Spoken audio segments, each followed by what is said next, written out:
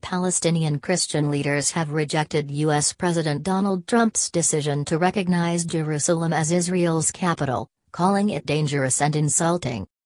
Trump's December 6 announcement has sparked protests across the Muslim world and drawn international condemnation.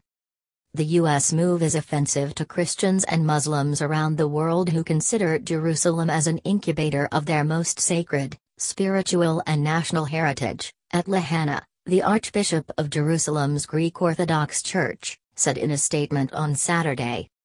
"We, Palestinians, Christians and Muslims reject the U.S. recognition of Jerusalem as the capital of Israel," he added. "The U.S. gave the occupation what it does not deserve." Message of unity. His comments came as Christian Palestinians on Sunday took part in festivities taking place on the eve of Christmas. Al Jazeera's Huda Abdelhamid, reporting from Bethlehem, said many Muslims were also attending the annual events in a show of solidarity against Trump's decision.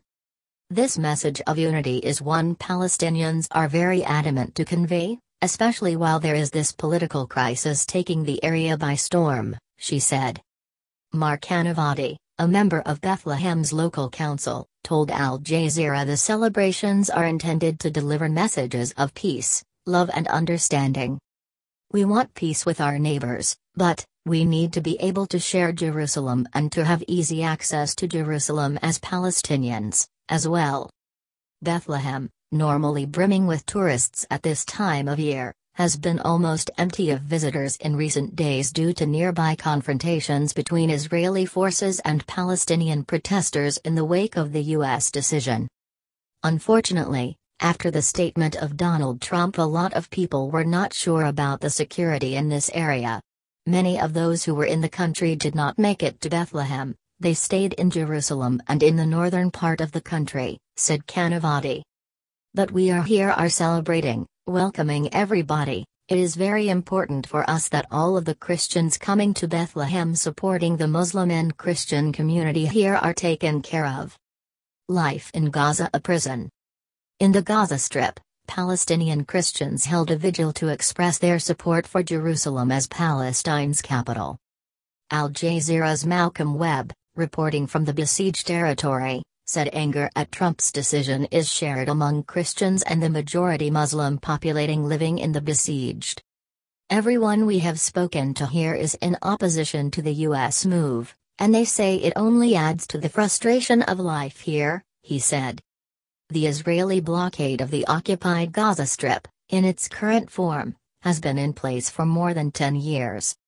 Gaza's isolation has devastated its economy, impoverished much of the Strip's 2 million people, and left them without adequate electricity, water and health services. Since 2007, Israel has launched 3 wars against the Hamas-governed Strip. Some 1,000 Christians live in the Gaza Strip, fewer than half the amount 10 years ago. According to sociologist Samir Kra, many Christian families have fled Gaza in recent years in search of safety and financial security. Christian families in Gaza usually have a high socio-economic level, and the more people have options and money, the more they look for a better life, he told Al Jazeera. "This is not available in Gaza. Even with money in Gaza you cannot have a good life." Rosette Saig, a Christian still living in Gaza, told Al Jazeera life in the territory has become like a prison for those who have remained behind. "Life is very difficult in Gaza, we live under siege and we cannot move anywhere, we have witnessed many wars, during the bombing we had to sleep in the church for safety," she said. Palestinian Christian leaders have rejected U.S. President Donald Trump's decision to recognize Jerusalem as Israel's capital, calling it dangerous and insulting. Trump's December 6 announcement has sparked protests across the Muslim world and drawn international condemnation. The U.S. move is offensive to Christians and Muslims around the world who consider Jerusalem as an incubator of their most